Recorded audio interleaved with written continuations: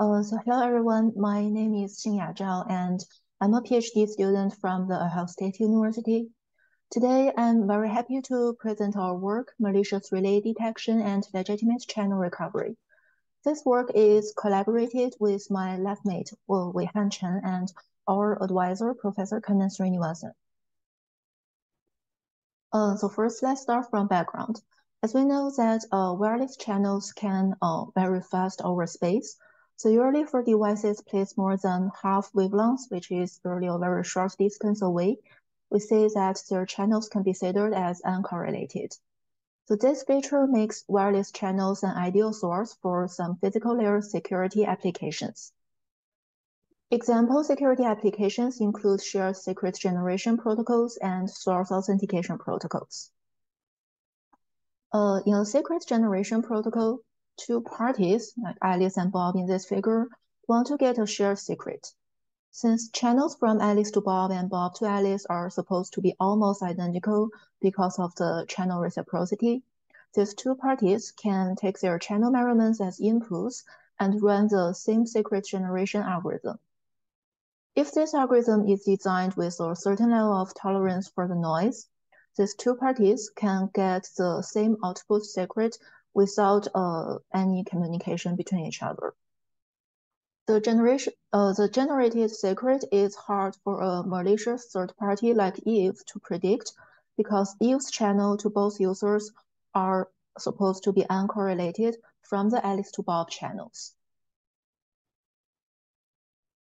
And another example is source authentication protocols.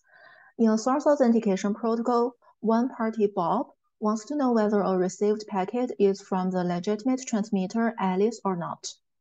With wireless channels as a feature, Bob can mirror the channel of this new packet, compare the channel with the previously collected channel signatures, and only accept this packet if the new channel is close to the signatures. If this packet is from Eve, then this packet is very likely to be rejected since the channel from Eve can be very different from the channel from Alice. Recently, we see that the full duplex relay devices have been applied to several attacks in compromising link-based security protocols, including the secret generation protocols and the link-based source authentication protocols we have just introduced. A full duplex device can transmit and receive signals simultaneously at the same frequency band. When such a device is used as a relay, then it can retransmit the signal it just received almost simultaneously at the same frequency. This figure shows a general attack model with a malicious full duplex relay. To manipulate the receiver's channel measurements, H', the attacker can choose a full duplex relay device in the same environment as the transmitter and the receiver. When the relay is active, the receiver will receive signals not only from the transmitter but also from the relay, and the relayed signal will affect the channel measurements with an additional injected channel, as highlighted in red in the figure. If the attacker can query the channels from the transmitter and the receiver to itself, which are the HTA and HAR in the figure, the attacker can be fully aware of the injected channel values. The attacker can also control how much channel is injected by adjusting the relay's amplification level W. If W is said to be large enough, say that the injected channel can even dominate H'. So after the channel injection, the attacker can then compromise the shared secret generation protocols by estimating the secret with the dominating injected channel, or they try to bypass the source authentication protocols by later sending some forged packets with injected channels as features. It's worth to notice that in both reference attack works, the power of the injected channel needs to be large enough to perform those attacks. The authors have also mentioned that the attacker can increase the amplification level gradually to avoid being detected because of the sudden changes in channel values or the received signal powers.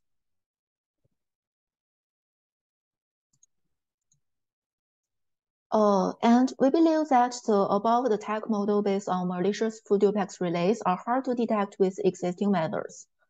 Two lines of work are closely related to our targeted attacks.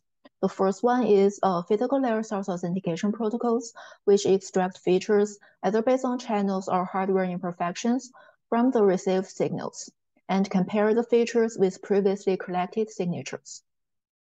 We believe that their dependence on clean ground truth signatures can limit their applications.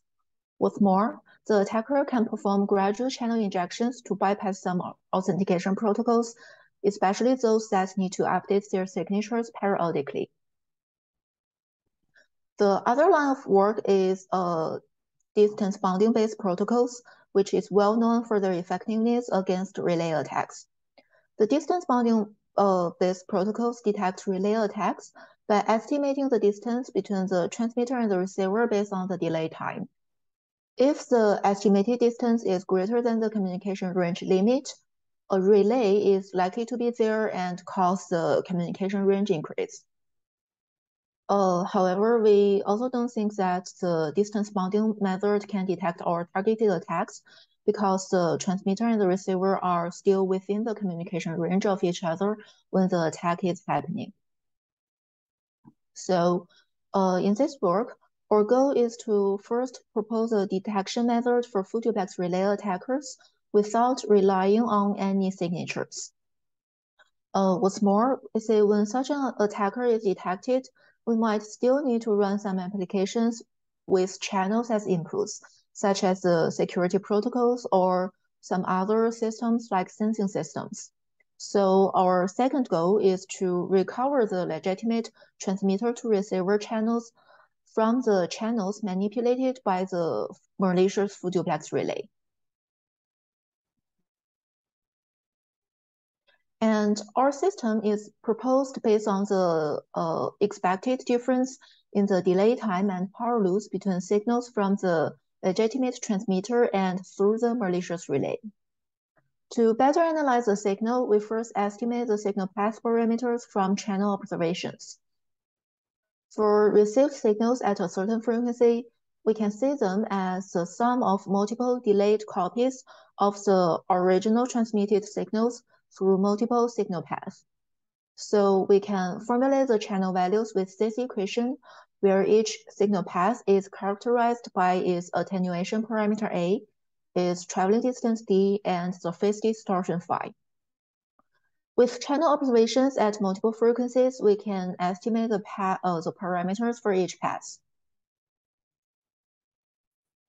Compared to the ledger signals, relay signals tend to have a longer delay time caused by the relay's processing time, which is usually a few sample durations, and also a higher power to make the injected part dominate the channel for successful attacks. The longer delay and higher power will be interpreted by the channel model as a longer traveling distance and a larger attenuation parameter. For signals from the legit source, with its transmit power as a prior knowledge, we can derive an upper bound of their attenuation parameters A based on the traveling distances D, as shown in the by the dashed lines in the two figures. Attenuation parameters of paths through the relay are very likely to exist as upper bounds, and this gives us a chance to detect the relay and further recover the legit signals, the legit channels after excluding the abnormal paths. So based on these insights, we propose our system, Relay Shield, which is a system that detects full duplex relay attackers and recovers legitimate channels from those manipulated by the relays. Relay Shield consists of a relay detection module and a channel recovery module. The input channel measurement is first sent to the relay detection module. If no attacker is detected, the channel can then be directly used for the applications that takes channel as inputs. If an attacker is detected, then the channel can be further sent to the channel recovery module first, and the recovered output channel is then sent to the applications. We will first introduce the relay detection module. The relay detection module runs for every input channel, so we really want its runtime to be as short as possible. Although we prove the feasibility by resolving signal paths from the channels, we have observed that for this detection task, using neural networks can provide comparable accuracies as the signal path method. So we choose to use neural networks in our system to accelerate this process. To accommodate the input format of neural networks in the implementation, we separate the real and imaginary parts of the complex channel values and assemble them to a real number array as shown in this figure. The real number array is then sent to a fully corrected neural network model to produce a binary number representing the existence of an attacker. And in the channel recovery module, we first resolve the signal path components with an optimization problem. To reduce the search space and runtime for this optimization, we apply again a neural network model to produce the initial values of the traveling distances.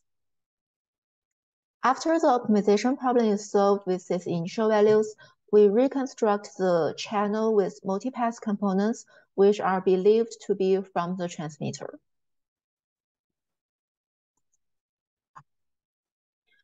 And in both modules, we have applied neural networks to accelerate the system. We use simulated channels to train the neural network models. To generate the simulated channels, we first generate random signal path parameters and then calculate the channel values with them. For channels from the transmitter, since we have derived a constraint about its attenuation parameters with the transmit power as a prior knowledge, we limit the range of the attenuation parameters when we generate the random values. We believe that compared with using real-world channels collected in a limited number of environments, using simulated channels can make our trained models more general and more robust to environment changes. So next, we will introduce our evaluation settings and results. For most of the evaluations, we use totally 80 channels, of which 30 are collected from a typical home environment and 50 are collected from a typical office environment. Those channels are mirrored from A02.11n packets at 2.4 GHz band 11. Each channel contains values of 52 data subcarriers. The neural network models in both modules are fully connected neural networks with 10 hidden layers and 100 neurons each layer. They are trained with 200,000 channels with 2 to 4 signal paths in each channel. And first, we evaluate the detection accuracies in different relay settings. We notice that the signal power received from the relay and the delay time of the relayed signals are the two parameters that affect system performance the most. So we consider how the detection accuracies change with these two parameters. And to better measure the signal power, we use the received power ratio, which means the ratio of the received signal streams RSS from the relay versus that from the transmitter. Here, the left figure shows the detection performance changes with different relay power ratios and a fixed 3-type delay time. The right figure shows the detection performance with different delay times when the received power ratio is fixed at 0 dB. So from the figures, we can see that the detection accuracy increases as the relayed signal gets stronger and the delay time gets longer. And next, we evaluate how the received power ratio affects the channel recovery results. Here we define the term CSI difference to be the average difference of normalized channel state information CSI per subcarrier between the mixed or recovered channels and the ground truth transmitter to receiver channels. The smaller this value is, the more similar the considered channel is to the ground truth channel. And in the red figure, the RSS ratio is the ratio of the mixed or recovered channel power and the ground truth. a 0 dB RSS ratio means that the power is identical to the ground truth. And from these two figures, we can see that when the received power ratio is less than 0 dB, the recovery performance is quite stable. When more signal is injected, we observe larger error in signal path estimation, and this larger error leads to a slight downgrade in the recovery performance. However, the recovery channels are still much closer to the ground truth compared with the manipulated mixed channels.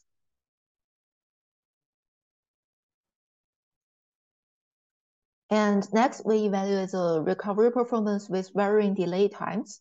The results are shown in these two figures. We can see that the recovery performance gets better as the delay time increases. This is because the longer this delay time is, the path parameters of the signals from the transmitter and the relay will be more distant, especially the traveling distances. We have observed that the distant parameters can help resolve paths more accurately. And we also run a system test to see how our system works in a dynamic environment during the gradual channel injections. For this system test, we run the experiment for 6 hours. The injection happens in 3 phases. In the very first hour, the attacker is off, and so there is no injection at all. Then in the next 4 hours, the attacker slowly increases its amplification level from 0 until when the received powers from the relay and the transmitter are equivalent as a receiver. Then in the very last hour, the attacker sticks to this amplification setting that gives a 0 dB RSS ratio. The leftmost figure shows the detection results. The leftmost figure is the detection results. And we can see that our detection module can capture the relay attacker when the received power from the relay is more than 10 dB lower than that from the transmitter. As the relay increases its power, the detection module sends the alerts more frequently, and the results stay at detected when the received power ratio is around -6 dB. The blue line is a result of a representative link-based authentication protocol, and we can see that it cannot really capture the gradual injections. The other 3 figures shows the channel recovery results in the CSI difference, RSS ratio, and the absolute RSS values. We can see that most recovered channels are closer to the ground truth than the unrecovered mixed channels. And last, we test the runtime of our system and see how it changes with the signal path numbers. The left figure shows the runtime of the relay detection module, and it doesn't increase with the signal path numbers because the runtime of neural networks is mostly decided by the network structures, but not the input values.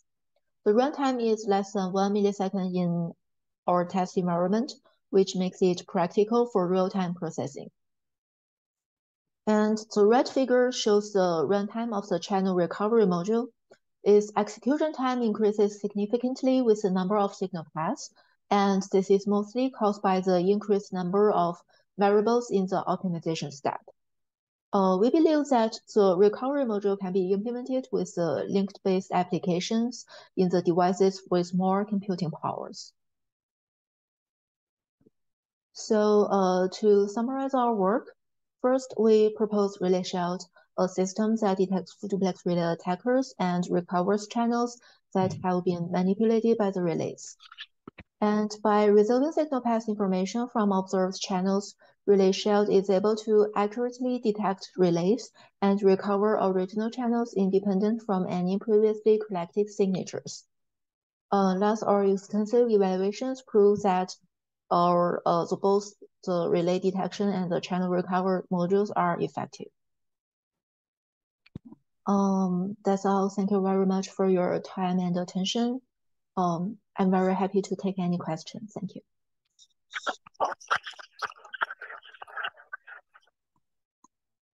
Questions for our speaker? Xingya, I actually do have a question. So one of the more significant attacks against cellular networks in the past few years it came from a paper called Alter a few years ago. And the basic idea was that you could set up a fake base station as a relay, and the attack essentially worked at layers 2 up. I'm wondering what your thoughts are on if your work could actually apply in that particular setting.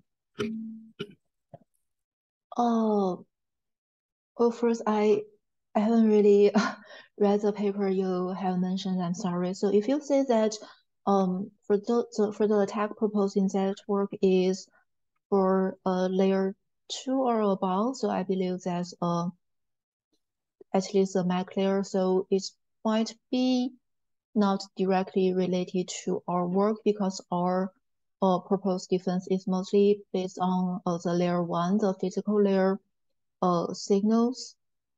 But if there is a base station acting as a relay, I mean, even though if the attack can be layer 2 or above, but for the layer 1, in layer 1, we say if we can capture the signals, I think if it's not really a full duplex relay, say half duplex, then maybe we can just directly check the delay time of the signal and say whether there is a relay or not. And if it's a full duplex one, I believe our method or a similar method that detects a relay or recover the channel by analyzing the signal path should be able to apply to such an attack. Okay, that's but again, I haven't really checked that attack paper, so it's just my answer based on my current understanding. Thank you. maybe we'll continue this conversation offline.